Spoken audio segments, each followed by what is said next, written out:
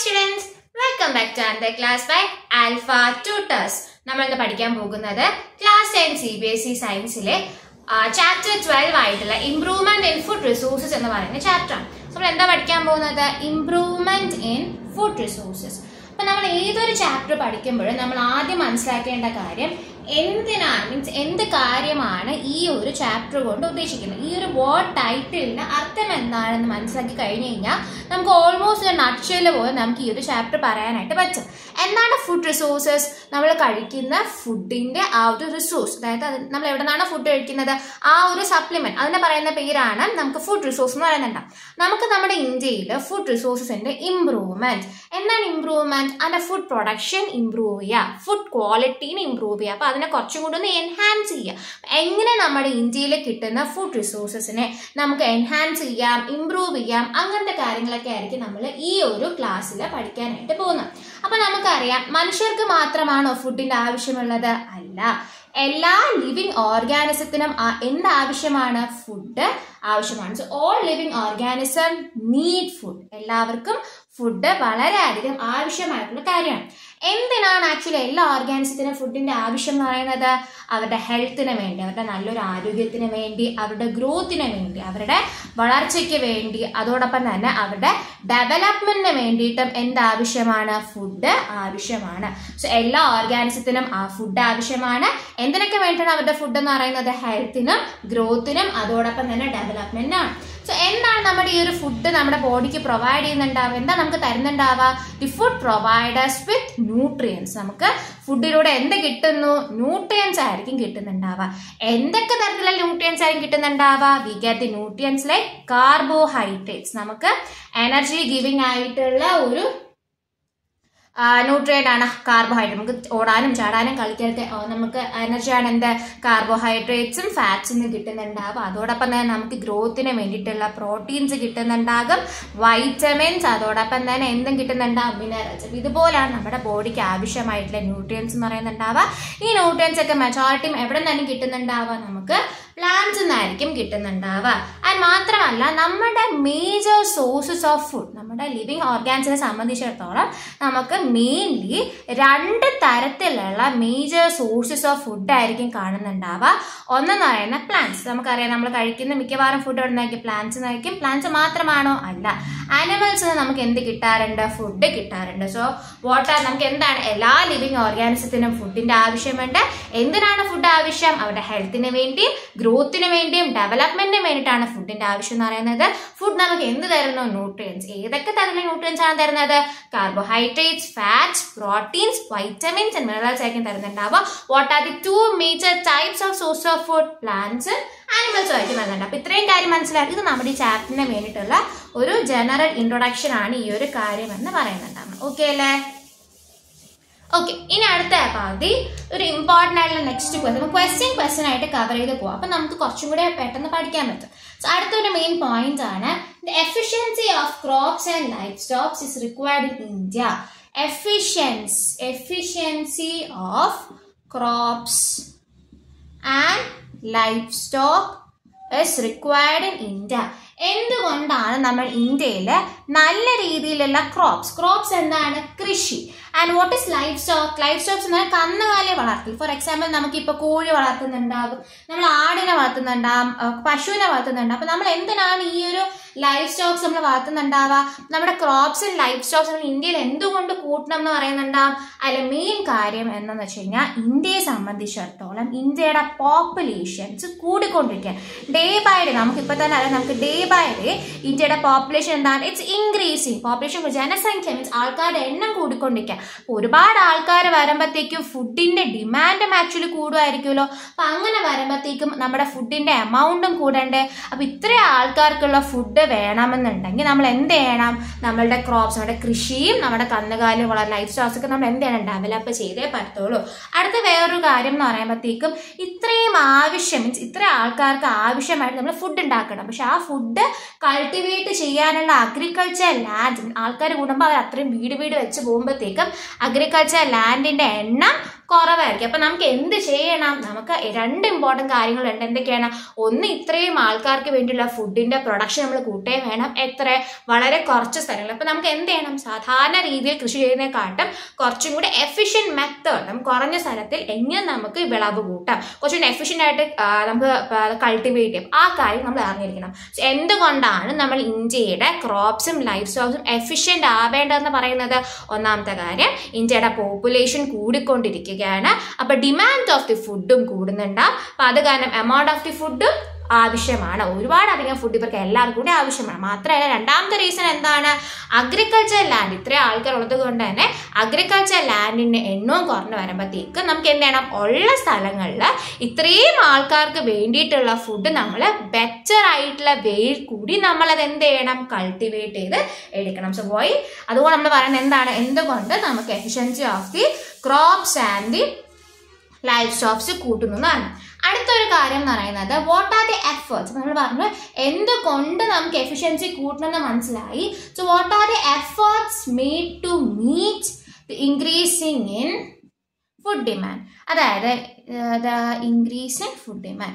അപ്പോൾ നമുക്ക് മനസ്സിലായി എഫിഷ്യൻസിയോടുകൂടി നമുക്ക് ക്രോപ്സും അതുപോലെ തന്നെ ലൈഫ് സ്റ്റോക്കും ഡെവലപ്പ് ചെയ്യണമെന്ന് മനസ്സിലായി. അപ്പം നമുക്ക് എന്തെല്ലാം എഫേർട്ടുകൾ നമ്മുടെ ഇന്ത്യ ഇതുവരെ എടുത്തിട്ടുണ്ട്, അത് മെയിൻ ഇമ്പോർട്ടൻ്റ് ആണ്. ഓർത്ത് വെച്ചോണം. About the green revolution and white revolutions. Okay, green revolution and white revolution. അപ്പം നമ്മുടെ ഇന്ത്യ നല്ല രീതിയിൽ കൃഷിയും അതുപോലെ തന്നെ ലൈഫ് സ്റ്റോക്സും കൊണ്ടുപോകാനായിട്ട് എടുത്തിട്ടുള്ള മെയിൻ ആയിട്ടുള്ള രണ്ട് എഫേർട്ടുകൾ അല്ലെങ്കിൽ രണ്ട് പ്രോഗ്രാമുകൾ ഏതെന്ന് ചോദിച്ചാൽ നമുക്ക് എന്ത് പറയണം?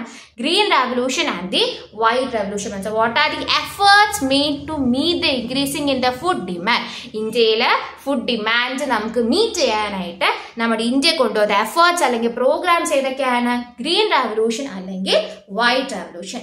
സ്വാഭാവികമായിട്ട് നിങ്ങൾക്കൊരു doubt വരുന്നുണ്ടാവും, what is green revolution അല്ലെങ്കിൽ വാട്ട് ഈസ് വൈറ്റ് റെവല്യൂഷൻ? പറഞ്ഞു തരാം. എന്താണ് green revolution? So what is green revolution? India ഉൾപ്പെടെയുള്ള ഒരുപാടധികം കൺട്രികൾ കൊണ്ടുവന്ന ഒരു പ്രോഗ്രാമാണ് എന്ത്? Green revolution. എന്തിനു വേണ്ടിയിട്ടാണ്? അപ്പൊ ഇന്ത്യ മാത്രം കൊണ്ടുവന്നത് അല്ല, ഇന്ത്യ പോലുള്ള ഒരുപാടധികം കൺട്രീസിൽ ഡെവലപ്പ് ആയത് അല്ലെങ്കിൽ ഇൻട്രൊഡ്യൂസ് ചെയ്തിട്ടുള്ള ഒരു പ്രോഗ്രാമാണ് ഗ്രീൻ റെവല്യൂഷൻ എന്ന് പറയുന്നുണ്ടാവുന്നത്. And what is green revolution? നമ്മുടെ ഫുഡ് പ്രൊഡക്ഷൻ, നമ്മുടെ കൃഷി കൂട്ടാനായിട്ട്, നമ്മുടെ കാർഷിക വിളവ് കൂട്ടാനായിട്ട് ഫുഡ് പ്രൊഡക്ഷൻ നമുക്ക് ഇൻക്രീസ് ചെയ്യാൻ കൊണ്ടുവന്ന പ്രോഗ്രാമാണ് ഗ്രീൻ റെവല്യൂഷൻ എന്ന് പറയുന്നത്. എങ്ങനെ? ചുമ്മാ ഇൻക്രീസ് ചെയ്യുന്ന മതി അല്ല, by use of modern technology. നമ്മൾ ടെക്നോളജി യൂസ് ചെയ്തുകൊണ്ട് നമുക്ക് എങ്ങനെ ഫുഡ് പ്രൊഡക്ഷൻ ഇൻക്രീസ് ചെയ്യാം, അങ്ങനെ ആ ഒരു ഐഡിയോളജിയാണ് എന്താ, ഒരു പ്രോഗ്രാമിനെ പറയുന്ന പേരാണ് നമുക്ക് എന്ത്? Green revolution. ലൈക്ക് നമുക്ക് പ്രോപ്പർ ഇറിഗേഷൻ, നമുക്ക് തന്നെ അറിയാം, നമുക്കിപ്പോൾ പ്രോപ്പർ ഇറിഗേഷൻ ടെക്നോളജിക്കൽ ഡെവലപ്പ് ചെയ്തുകൊണ്ട് നമുക്ക് നല്ല രീതിയിൽ ഇറിഗേഷൻ കൊണ്ടുവരാം. ആൻഡ് നമുക്ക് നല്ല ഇംപ്രൂവ്ഡ് വെറൈറ്റീസ് ഓഫ് സീഡ്സ് കൊണ്ടുവരാം. അങ്ങനെ ടെക്നോളജി ഉപയോഗിച്ചുകൊണ്ട് നമ്മളുടെ അഗ്രികൾച്ചറിനകത്ത് മാറ്റങ്ങൾ വരുത്തിക്കൊണ്ട് അങ്ങനെ നമുക്ക് ഫുഡ് പ്രൊഡക്ഷൻ ഇൻക്രീസ് ചെയ്യുന്ന പ്രോഗ്രാമിനെ പറയുന്ന പേരാണ് എന്തെന്ന് പറയുന്നത്? നമ്മുടെ ഗ്രീൻ റെവല്യൂഷൻ എന്ന് പറയുന്നത്. So what is green revolution? It's A programme introduce in many countries including the India for the increasing in the food production by using which technology? By the modern technology like the proper irrigation, improved seeds, etc. ഇതാണ് green revolution. Green revolution ചോദിച്ചാൽ എഴുതുമായിരിക്കുമല്ലോ. So green revolution is a program introduced in many countries to increase the food production by using the modern technology like proper irrigation, improved seeds, etc. Modern technology ഉപയോഗിച്ചുകൊണ്ട് food production നമുക്ക് കൂട്ടാനായിട്ട് എടുക്കുന്ന ഒരു പ്രോഗ്രാമിനെ പറയുന്ന പേരാണ് green revolution എന്ന് പറയുന്നുണ്ടാവും. And next we are going to study about the white revolution. So white revolution was mainly introduced in India. So ഇന്ത്യയിൽ ഇൻട്രൊഡ്യൂസ് ചെയ്ത അതും എന്താണ് പ്രോഗ്രാമാണ് വൈറ്റ് റെവല്യൂഷൻ എന്ന് പറയുന്നുണ്ടാകുന്നത്. ആൻഡ് ഇത് എന്തിനാണ്? വൈറ്റ്സ് മിൽക്കിന്റെ പ്രൊഡക്ഷൻ ഇൻക്രീസ് ചെയ്യാനായിട്ട് കൊണ്ടുവന്ന പ്രോഗ്രാമാണ് എന്ത്? വൈറ്റ് റെവല്യൂഷൻ എന്ന് പറയുന്നുണ്ടാകുന്നത്. ആൻഡ് ഇത് വഴി India became self sufficient in the milk. What's the meaning of self sufficient? നമുക്ക് വേറെ ഒരു കൺട്രി നമുക്ക് എന്ത് ചെയ്യേണ്ട? മിൽക്ക് വേണ്ടി ഡിപ്പെൻഡ് ചെയ്യേണ്ട. ഇന്ത്യയിലെ ആൾക്കാർക്കുള്ള ആവശ്യമായിട്ടുള്ള എല്ലാ മിൽക്കും എവിടെ പ്രൊഡ്യൂസ് ചെയ്യുന്നുണ്ട്? ഇന്ത്യക്കകത്ത് തന്നെ പ്രൊഡ്യൂസ് ചെയ്യുന്നത്. അപ്പോൾ നമ്മൾ വേറൊരാൾ ഡിപ്പെൻഡ് ചെയ്യാണ്ട് നമുക്കുള്ള ആവശ്യമായിട്ടുള്ള സാധനങ്ങളൊക്കെ നമ്മൾ സ്വയമേ ഉണ്ടാക്കുന്നതിനെ പറയുന്ന പേരാണ് എന്ത്? Self sufficient. So what is white revolutions? നമ്മുടെ ഇന്ത്യയിൽ കൊണ്ടുവന്ന പ്രോഗ്രാമാണ് വൈറ്റ് റെവല്യൂഷൻ എന്ന് പറയുന്നത്. രണ്ടാമത്തെ പോയിന്റ് എന്താണ്? അത് എന്തിന്റെ പ്രൊഡക്ഷനുമായി ബന്ധപ്പെട്ടിരിക്കുന്നു? മിൽക്ക്. സോ മിൽക്ക് പ്രൊഡക്ഷൻ നമ്മൾ കൂട്ടാനായിട്ടാണ്. ആൻഡ് ഈ വൈറ്റ് റെവല്യൂഷന്റെ കാര്യമായിട്ട് എന്ത് സംഭവിച്ചു? നമ്മുടെ India self sufficient in മിൽക്കായി. Okay അല്ലേ? സോ നമുക്ക് ഈ ഒരു നമുക്ക് രണ്ട് റെവല്യൂഷൻ പഠിച്ചു. What are the main to revolution? That is white revolution as well as the green revolution. ഈ വൈറ്റ് റെവല്യൂഷൻ കാരണവും ഗ്രീൻ റെവല്യൂഷൻ കാരണവും നമ്മുടെ യൂസ് ഓഫ് നാച്ചുറൽ റിസോഴ്സസ് കൂടി. What is use of natural resource എന്ന് പറയുമ്പോൾ നമ്മൾ ഒരുപാട് അധികം, ഫോർ എക്സാമ്പിൾ നമ്മൾ ഒരുപാട് ലാൻഡ് ഉപയോഗിക്കാൻ തുടങ്ങി, ഒരുപാട് വാട്ടർ ഉപയോഗിക്കാൻ തുടങ്ങി, നമ്മൾ ഒരുപാട് രീതിയിലുള്ള മാനുവേഴ്സ് ഉപയോഗിക്കാൻ തുടങ്ങി. അപ്പൊ അങ്ങനെ വന്നപ്പോഴത്തേക്കും നമുക്ക് മാത്രം ഈ റിസോഴ്സസ് മതിയാവോ? അല്ല.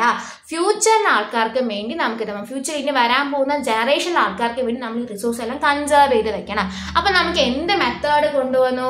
We have to use sustainable method. Watts the meaning of sustainable method?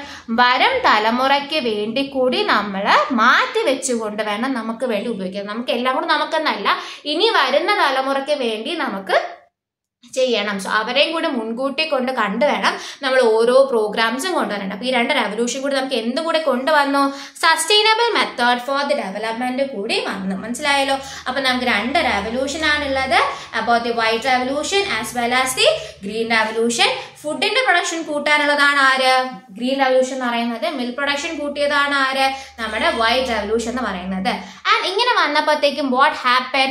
നമ്മുടെ ക്രോപ്പിന്റെ ഈൽഡ് ഇംപ്രൂവ് ആക്കാനായിട്ട് തുടങ്ങി. Watts the meaning of crop yield? എന്താണ് ക്രോപ്പ് ഈൽഡ് എന്ന് പറയുന്നത്? ഈൽഡ് ഇസ് വിളവ്. അതായത് നമ്മളൊരു പർട്ടിക്കുലർ ആയിട്ടുള്ള ഏരിയയിൽ നമ്മൾ കൃഷി ചെയ്തു.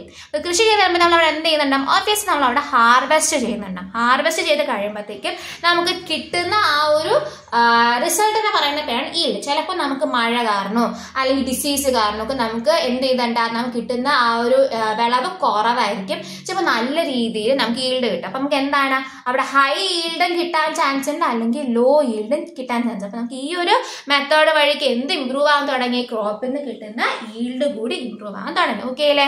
അപ്പൊ ഇത് നമുക്ക് ജസ്റ്റ് നമ്മൾ ഈ ഒരു ഇമ്പ്രൂവ്മെന്റിന്റെ ഫുഡ് റിസോഴ്സിലെ ജസ്റ്റ് ഒരു ചെറിയൊരു ഇൻട്രൊഡക്ഷൻ മാത്രമാണ്. നമ്മൾ ഡീറ്റെയിൽ ക്ലാസ്സസ് നമുക്ക് ഇനി വരുന്ന ക്ലാസ് നമ്മൾ പഠിക്കുന്നുണ്ടാകും. സോ നമുക്ക് നെക്സ്റ്റ് ക്ലാസ്സിൽ types of crops and crop seasons ആയിട്ട് പഠിക്കുന്നുണ്ടാവുക. ആൻഡ് ഹാവ് എ ക്വസ്റ്റ്യൻ, ഒരു കുഞ്ഞു ക്വസ്റ്റ്യൻസ് ഉണ്ടാകും. Green revolution and white റെവല്യൂഷന്റെ founder, ഇന്ത്യയില് ഗ്രീൻ റെവല്യൂഷനും വൈറ്റ് റെവല്യൂഷനും ഈ രണ്ട് റെവല്യൂഷൻസ് ഇൻട്രൊഡ്യൂസ് ചെയ്ത സയന്റിസ്റ്റുകൾ ആരൊക്കെയാണ്? സോ ഗ്രീൻ റെവല്യൂഷൻ കണ്ടുപിടിച്ചത് വേറൊരു സയന്റിസ്റ്റ് ആണ്, വൈറ്റ് റെവല്യൂഷൻ ഇൻട്രൊഡ്യൂസ് ചെയ്തത് വേറൊരു സയന്റിസ്റ്റ് ആണ്. ഇവരുടെ ഫൗണ്ടേഴ്സ് ആയിരുന്ന കാര്യങ്ങൾ എന്ത് ചെയ്യുക? കമന്റ് ചെയ്യുക. ഫസ്റ്റ് കമന്റ് ചെയ്യുന്ന കറക്റ്റ് ആൻസറിനെ നമ്മൾ എന്ത് ചെയ്യുന്നുണ്ടാവും? പിൻ ചെയ്ത് വെക്കുന്നുണ്ടാവും. സോ നിങ്ങൾക്ക് വീഡിയോ ഇഷ്ടപ്പെട്ടിട്ടുണ്ടെങ്കിൽ നിങ്ങൾ ലൈക്ക് ചെയ്യുക. അതോടൊപ്പം തന്നെ ഡൗട്ടോ സജഷൻസോ ഉണ്ടെങ്കിൽ കമന്റ് ചെയ്യുക. കൂടാതെ നിങ്ങളുടെ എല്ലാ ഫ്രണ്ട്സുമായിട്ട് ഈ വീഡിയോ ഷെയർ ചെയ്യാൻ കൂടെ മറക്കരുത്. ഇതുപോലത്തെ നല്ല നല്ല വീഡിയോസിനായിട്ട് ആൽഫ ട്യൂട്ടർ ചാനൽ സബ്സ്ക്രൈബ് ചെയ്യാനും മറക്കരുത്. Thank you.